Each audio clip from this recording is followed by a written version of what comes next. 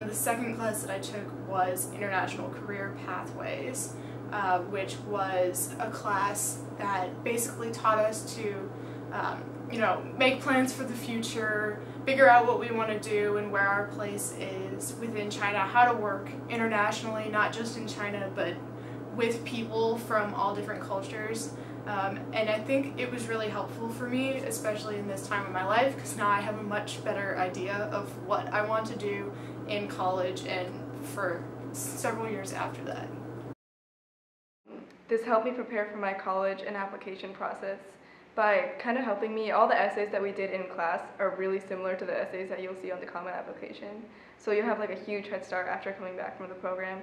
Most of the essays were centered around the challenges about learning Chinese. I kind of taken in that challenge, and going studying abroad was like the peak of the challenge.